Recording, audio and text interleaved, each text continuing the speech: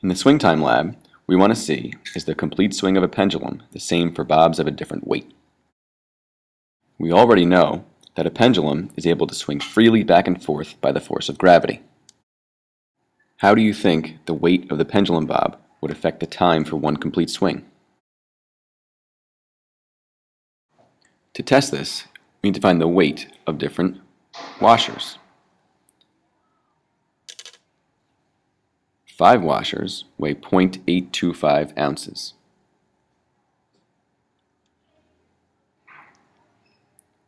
3 washers weigh 0.485 ounces. And 1 washer weighs 0.155 ounces. We also found the length of the pendulum, from the bottom of the washer to the top of the string.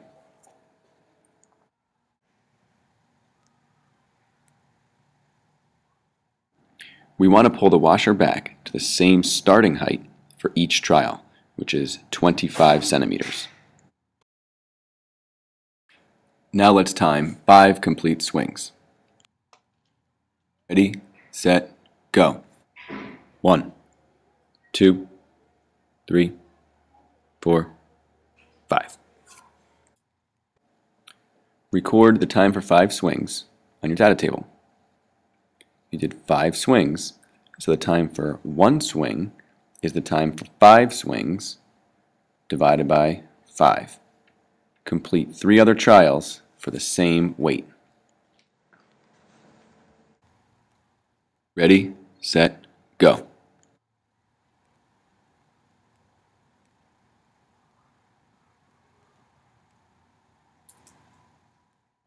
Ready, set, go.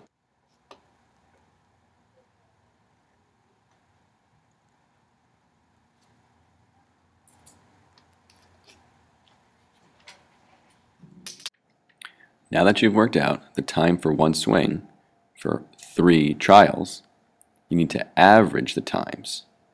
To do that, take each of the 3 trials, add them up, and divide by 3. Round your number to 1/10 of a second.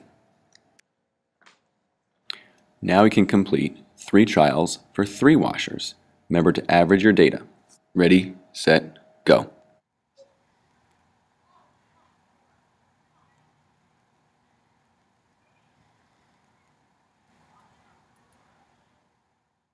Ready, set, go.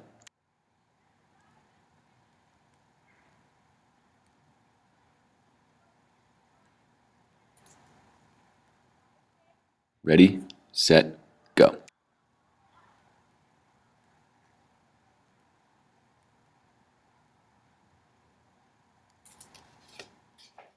Finally, let's repeat with 1 washer.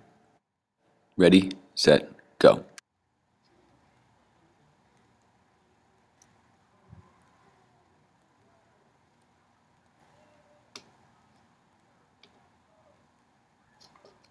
Ready, set, go.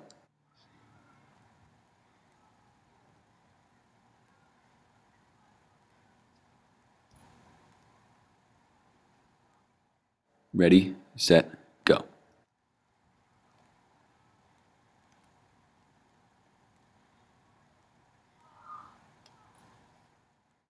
Now that you have the average time for 1 swing for 3 different weights, analyze your data. Does the weight make a difference? Go back to your original problem and state your conclusion.